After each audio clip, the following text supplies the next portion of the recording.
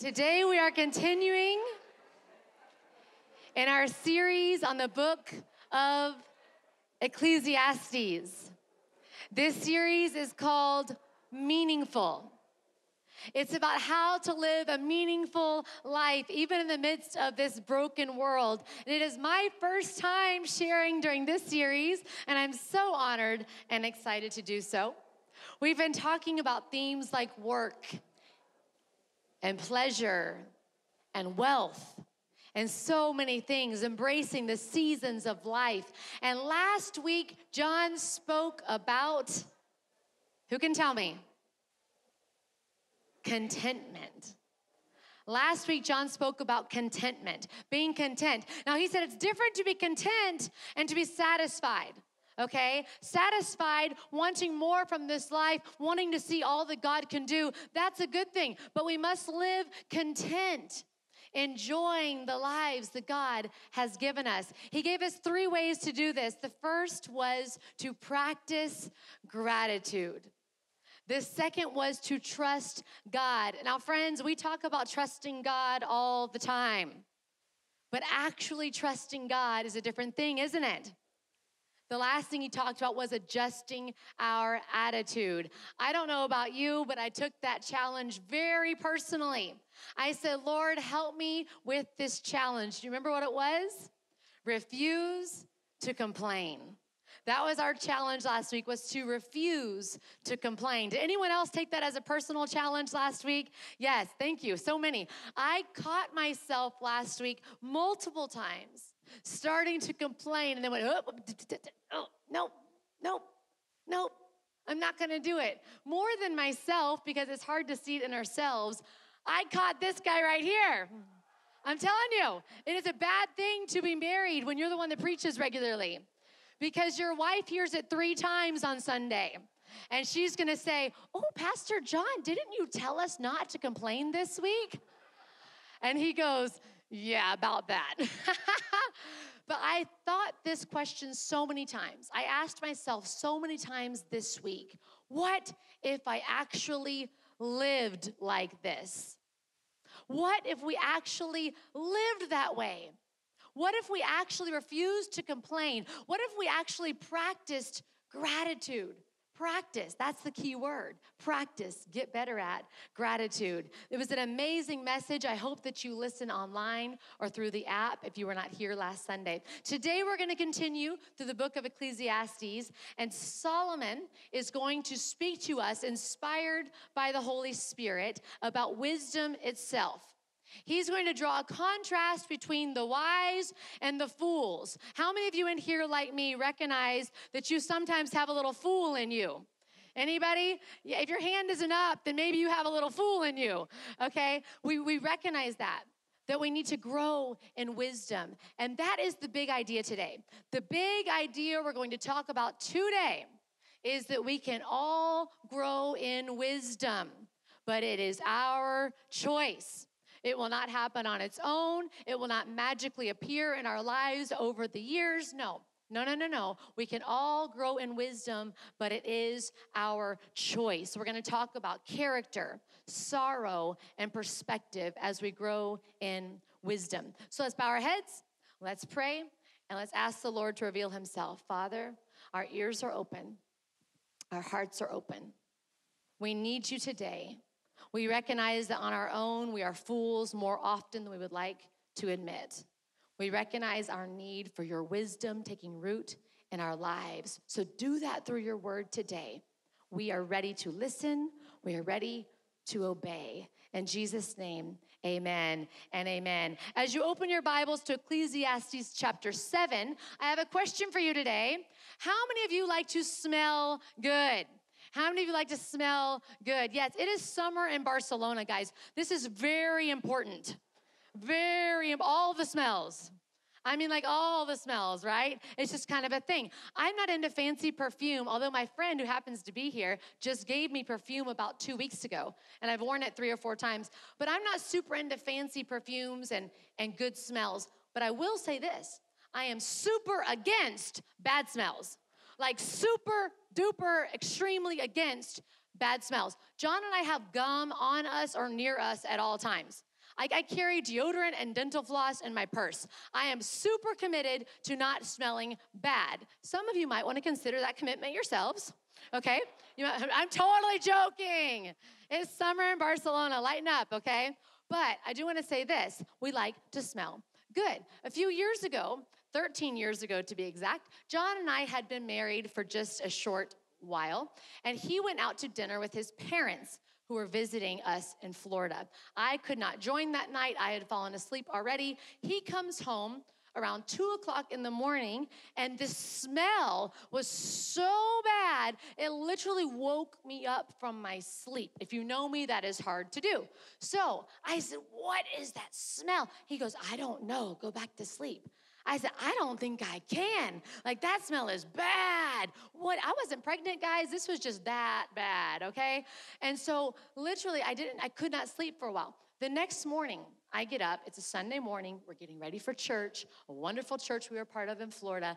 And I said to John, there is a cloud in our house, and it smells bad. And he goes, maybe it's you. I was like, maybe it is. So I'm like smelling myself. I don't smell. I said, John, breathe on me. These are things that you do with your spouse occasionally. You say, breathe. And he goes, I went, oh. And I said, John, unfortunately, it's not just in your mouth. I can smell it on your arms. I can smell it on your hands. I can smell it on your neck. It was, I said, what did you eat last night? He said, Brandy, I just ate Tuscan chicken. I said, what's in Tuscan chicken? He said, well, there's tomatoes and cheese and chicken and some spinach. I said, nope, there's something else in there. He said, maybe some garlic? I said, oh, yeah, that's it right there. And this Mediterranean boy right here, when he eats large amounts of garlic, it doesn't stay here. It seeps through his pores. I'm actually not joking, and I traumatized him through that event because I could not keep my mouth shut. We go to church, and I literally said to everyone around us, I'm so sorry John smells today. I know John smells today. He ate a lot of garlic. Stay away from the Tuscan chicken. It's a real problem. You really need to watch it. I'm so sorry my husband smells today because I wanted to help him. I didn't want him to be the guy that smells who doesn't think he smells. I thought it's better to be the person who knows it and owns up to it. And so he took a couple of extra showers, still smelled, and to this day will not eat anything with visible garlic on it. Poor thing, I traumatized him. But this is what Solomon talks about as we open up chapter 7 of Ecclesiastes. He says that a good name is better than fine perfume. He echoes this in Proverbs, which he also wrote, chapter 22, verse 1. A good name is more desirable than great riches. This is the first thing we're going to talk about today as we grow in wisdom is our character. He opens up talking about a smell, the smell of a good name. Now, Solomon knew about fine perfume. Oil was a sign of wealth. It was a sign of prestige. But let's apply this to our own lives now. Maybe oils and fancy perfumes aren't your thing, but think about all the things that we do to be a bit more attractive. Think of all the things. We go to the gym, and by we go to the gym, I mean you go to the gym, because I've not been in a very long time. We curl our hair, which is completely pointless with the humidity outside, right? I mean, it's completely pointless, but we do it anyway. You work on your tan. Again, you work on your tan. If I could, I would, but I can't, so I don't. But we do all these things. We buy nice clothes. We do all these things for the exterior of our body. And what Solomon is saying, and the Lord is using him to say, is who cares about all of that if when your name is mentioned, everyone rolls their eyes? Who cares about everything being right on the outside if the inside is so rotten that no one wants to be around you? We all know people like this. We had an encounter this last week. I know it sounds awful to admit it, but this person's character is so rotten. We ran into them in a restaurant, and literally John and I both greeted them and went back to our seat and said, oh, wow, oh. And I thought that's exactly what Solomon is talking about. That's exactly what he's talking about. We can fix everything on the outside, but what matters and what is valued is our character from the inside. Think about it. Think about someone who you admire, who might be 10, 20, 30 years older than you. Think of someone who you admire and what you admire about them. Now, I'm not gonna lie, I am very capable of admiring physical things. You probably are too. I'm very capable of noticing and appreciating physical things. But I tell you what, you know what I'm learning to admire? I am learning to appreciate when someone actually says something that was deep, like they had something to say. Like life had taught them a couple things and they wanted to pour it into me. They had something to say. I'm a mom, and I am learning to admire when children grow up and still want to be around their parents. That's like a hashtag life goal for me, is that my children would grow up and still want to be around me. You know what I mean? These are things that I am learning to admire. What about people who are so generous with what God has given them? They don't control their money or their possessions with a tight fist. They're open-handed. They know that they are stewards. What about people who could brag? They really could boast, but for whatever reason, they choose not to.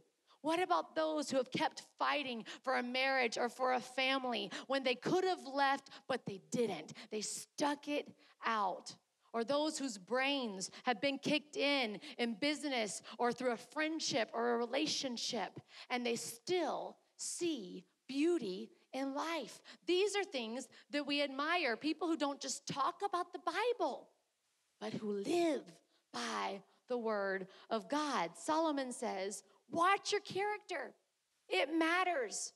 Stop looking the part and be the part. Stop looking the way you want to look or be perceived and actually become those things on the inside out. Become who you want to be. Watch your character. What is the Lord working on in you? What is the Lord working on in you? All of us deal with this. If you're a youth or a young adult here, or maybe a new believer, maybe there's a set of basic character issues that the Holy Spirit is like boom, boom, boom, boom, boom, boom, boom, and he's been working on. Now, I'm not saying this doesn't apply to all of us. God knows these things apply to all of us. But some basic character issues to nail down would be some of these. What about telling the truth? Telling the truth. I'm going to tell you, people will not take you seriously if you lie. Amen. I mean, it's just the truth. Basic character qualities. I know this firsthand. When I was in my early 20s, I struggled and still struggle because I talk a lot and I have a bad memory. So I would begin to tell stories and examples and blah, blah, blah. And then I would realize, I don't know where I'm going with this, but I'm going so fast and I don't really know how this ends. And I would just kind of fill in the details, right?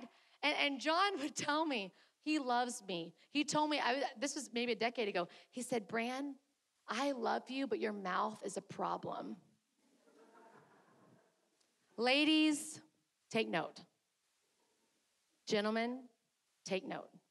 You need someone in your life. We're going to talk about that in a minute, okay?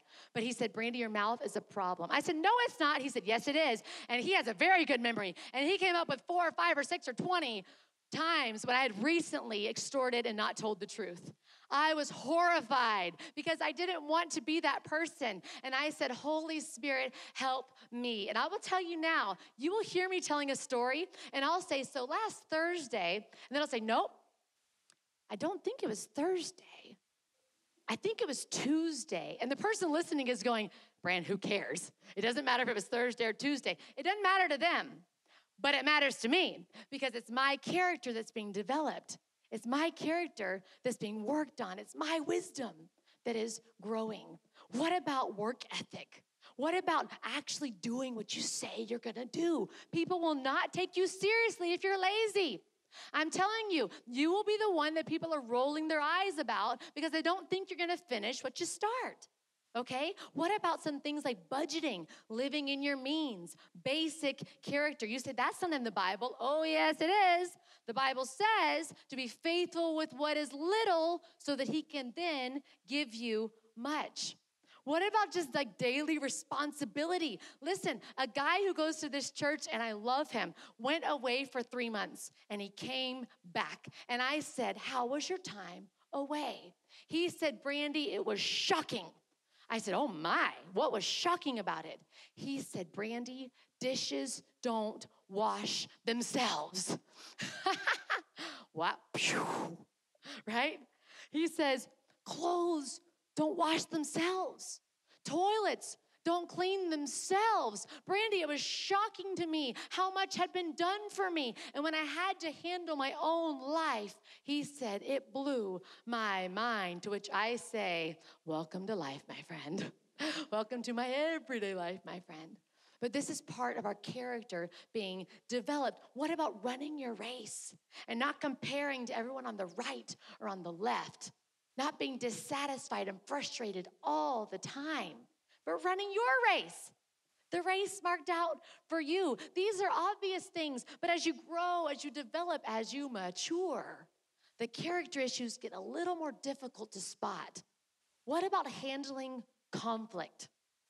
The Bible says very clearly, do everything you can do to be at peace with everyone. What about bitterness and offense? Hebrews said it clearly just a few weeks ago. Do not let a root of bitterness take root in your heart. Do not let bitterness take root in your heart, right? I'm telling you, the older you get, the more opportunity you will have to be offended and bitter every day of your life. But you don't have to be, but it's a choice. Because we can all grow in wisdom, but wisdom is a choice. What about your mouth? What about watching your mouth? Gossip is literally right next to murder in multiple scriptures. But for some reason, we think it's okay. We think it's okay, and you find yourself talking ill of others or telling someone else's news or slander and character assassination, poison flying out of your mouth. And we say, oh God, please forgive me. I hope it doesn't hurt anyone. How about as we develop the character of Christ in our hearts and in our lives, we grow in wisdom and we actually set a guard on our mouth? Are you guys with me? Yeah? Like, this is really good stuff. I'm not joking. This is good stuff. If you do it, it can change everything. You talk to older people about their character. You say, you've been a Christian for years. What do you deal with? And I've heard multiple times, Brandy, I don't want to become rigid. I don't want to become dogmatic. I want to stay teachable. I'm struggling with living in the past. This chapter actually talks about that. Don't say, of the former days, they were better than these, because that is foolish. But this is character development in the heart and soul of every follower of Christ. As we grow in wisdom, our character matters. If you want to grow in these things, like if you want to become more wise, quick tip for you today, seek out the wise. Seek out someone who's wiser than you. If you want to be more wise, do not follow the fruit of someone's lips, because that's not where it's at. Anyone can talk good, okay? Follow the fruit of their lives. Are they actually at peace with others? Are they actually concerned with their own soul? Are they concerned about your soul? Is money controlling them? Is that basing their decisions? Or are they generous stewards of what God has given them? Are they grateful? Do they tend to complain? Do they speak well of those around them? Or do they easily and quickly sell somebody else out? What kind of person are they? Ask questions. And when this wise person talks, listen. Listen. We can all grow in wisdom, but it is our choice. Character matters. As we grow in wisdom, the second thing that Solomon is going to address under the inspiration of the Holy Spirit is our sorrow and our lament. Woo! Let's talk about some sorrows, right? Isn't that why you came to church? Listen, we don't want to talk about this stuff, but it is real, and it's a real part of life, and it is a very real part of character development and growing in wisdom. The Bible has a whole book called Lamentations. A huge chunk of the Psalms are called the Psalms of Lament. Jesus mourned over Jerusalem. Jesus lamented when his friend died. It's all throughout Scripture. Ecclesiastes chapter 7, verses 1 through 4. I'm going to just read some fragments. The day of death is better than the day of birth. A house of mourning is better than a house of feasting. Frustration is better than laughter. A sad face is sometimes good for the heart. Actually, it doesn't say sometimes. I put that in there because it sounds a little softer. It says, a sad face is good for the heart. See my commitment to honesty? It's true. Verse 4. The heart of the wise is in the house of mourning, but the heart of fools is in the house of pleasure. Thanks, Solomon. So if I want to be wise, I have to be sad all the time? Is that what you're telling me? He's saying we should like funerals more than parties. We went to 2 really great parties this last week. 2 couples who we love so much got married this weekend, and it was so much fun. But you know what Solomon is saying? He's saying you don't learn near as much at a party as you learn at a funeral. He's saying when you go to a funeral, and some of you know very well what I'm talking about, it causes you to reflect on your own life. When you go to a funeral, you have an opportunity to grow. Why? Because you do the deep soul work of who you are and why you're on this planet. He says a sad face can be good for the heart. You know, we like to celebrate our good days publicly, don't we? But our sad days, we don't really want anybody to know about, okay? But I'm telling you right now, it's in those sad, hard moments that our character is being developed, most likely like no other. It's in those moments. Listen, you look at our Instagram and you see a picture of our beautiful family. And yes, thank God we have a beautiful family, right? And you go, wow, that's awesome. You know what you don't see? You don't see the almost 15 years, 17 together of work that we've put into our marriage. You don't see it, do you? You see big smiles and you go, oh, that's cute. I see your vacations, and I can't see the hard work that you put into that to be able to do that for your family. I can't see that, but I know you did that because you would not be able to be on that trip without that. It's funny, even in the church, people see Instagram or Facebook pictures of our beautiful band worshiping Jesus, and people will say, oh, that's so cool how they're so blah, blah, blah. Those guys are here literally the entire weekend. They're doing cables and sound and blah, blah, and tape and all kinds of stuff. They are servants of all, but you don't always see that, do you? I'm telling you, the darkest moments of your life, that is when your character is being developed, when people don't see what's going on, when you are laying in your bed crying out to God, when you are on your knees begging him for his presence, when you are with your family and don't know what's going to happen next. These are the moments when character grows. These are the moments where you can grow in wisdom, but it is your choice how you will handle the sorrow and the lament in your life. Laments can come from lots of places. Number 1, the enemy. We know that. The enemy of our souls, darkness. We don't talk about it a whole lot here at ICB. But you know, you cannot look at the scripture without recognizing it, that the forces of darkness are against the children of light. And there can be sorrow from the hand of the enemy. What do you learn? You learn to rebuke and you learn to overcome. You put into practice the blood of the Lamb and the word of your testimony, and you learn that you have weapons against warfare that are mighty in God. That's what you learn when sorrow comes at the hand of the enemy. But you can't blame the enemy for everything because there are definite sorrows that come from your own stupid mistakes and my own dumb actions and our own pathetic behaviors so often bring on hardship and bring on lament. What do we do then? We repent. The Bible says in verse 5 of chapter 7, it's better to listen to the rebuke of a wise person than the praise of fools. Wise people listen to those who correct them. It says that fools have friends around them singing songs about how great they are. That's what the fools do. But wise people have someone who can stick their finger in their face and say, I love you, and you are the problem here. Anybody? That's what a wise person will do.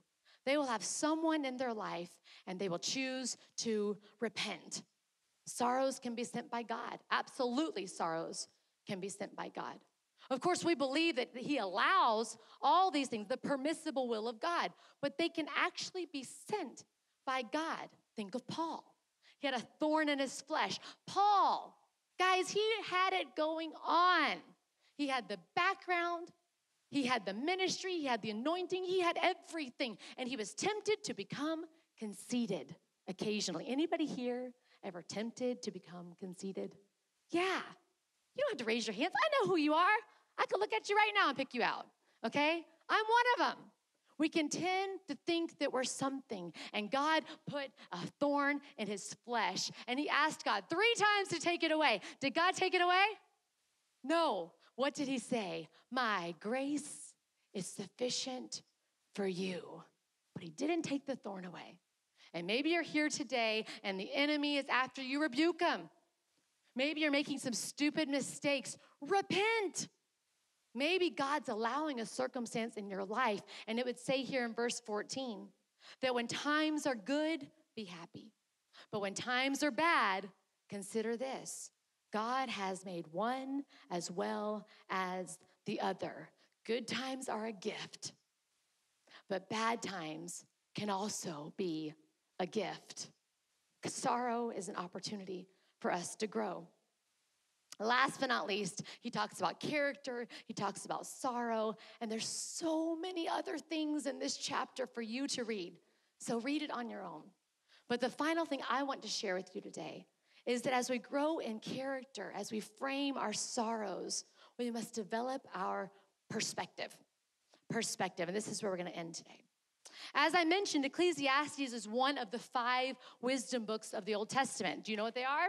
They are Job, they are Psalms, they are Proverbs, Ecclesiastes, and Song of Songs. 3 of these were written by Solomon.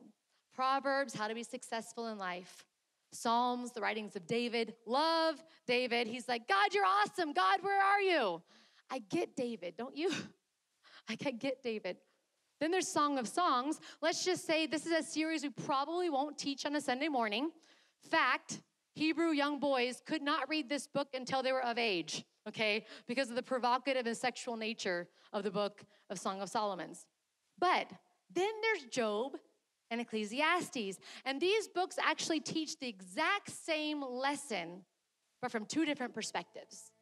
The exact same lesson, but from 2 different perspectives, because one of them loses it all and the other one has it all. Let's talk about Job. Flocks, servants, camels, loses it all. Sheep, children, his own health, loses it all. His wife becomes bitter. He hits his knees. He begins to worship God, and he says, God gives and God takes away.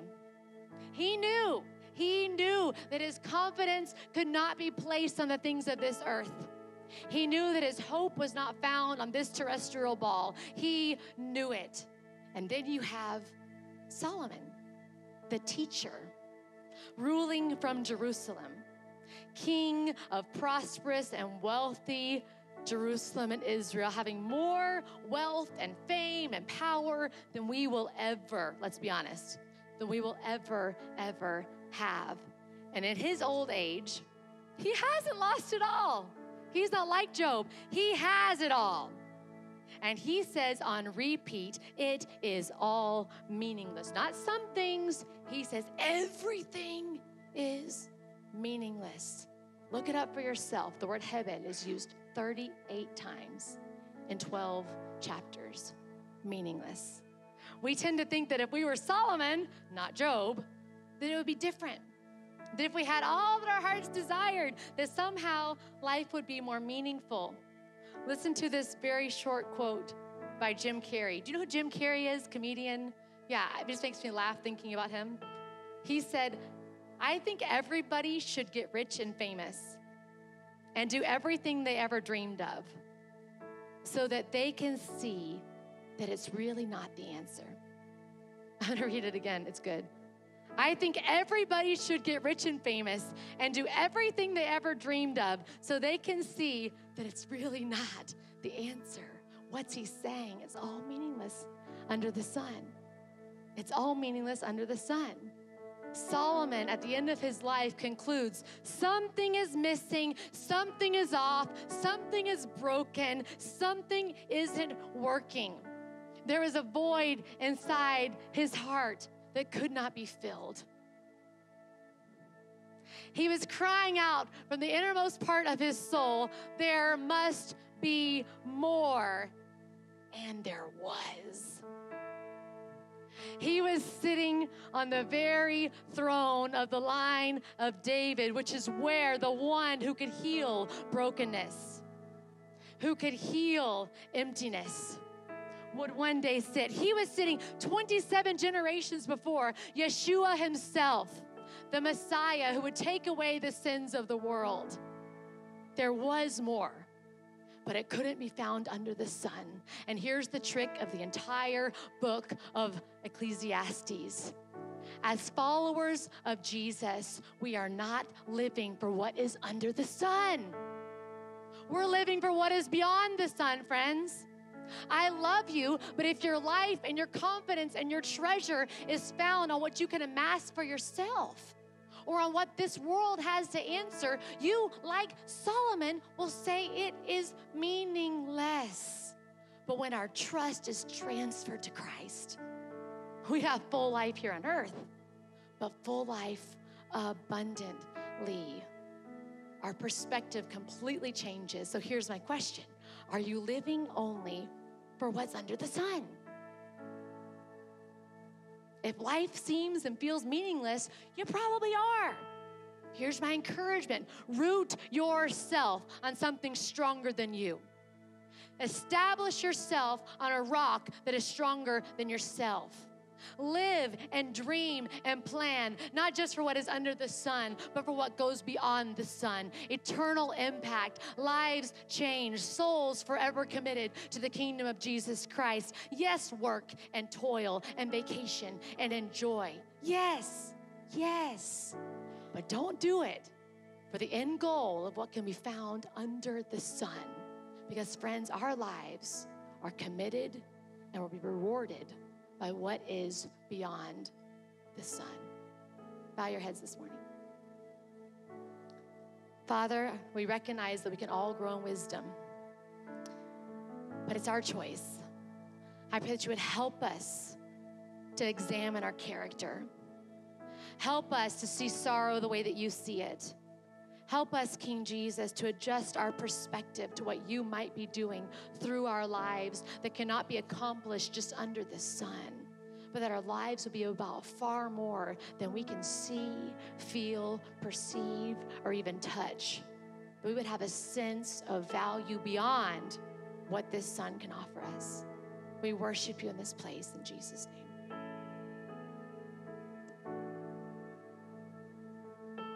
I want to ask if you would, still in a posture of prayer, to have your heads bowed and your eyes closed.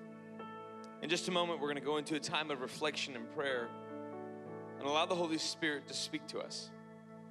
But before we do, we always want to make sure that we create space to ask this question.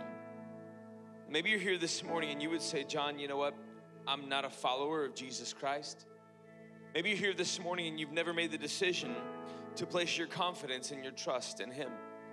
But maybe you're here and at some point throughout our gathering today, or when Brandy was speaking, you just sense something in your heart and in your soul.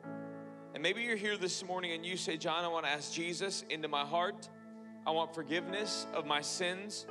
I want peace and hope and a life that's worth living. If that's you, I want to pray with you. Or maybe you're here today and you would say, you know what, John? I used to be a follower of Jesus. I used to follow strong in his way, but it's been a really long time since I actually lived for him. And maybe you're here this morning and you would say, I could really use a fresh start. If that's you, I want to pray with you as well. Every head bowed, every eye closed.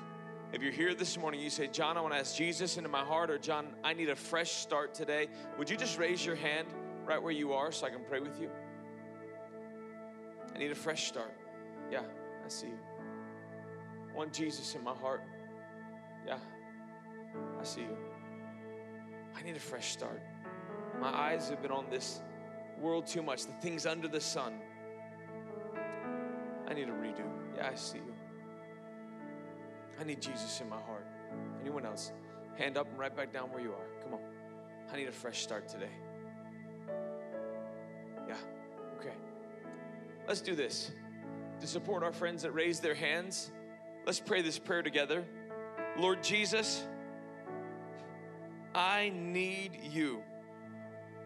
Forgive me of my sins.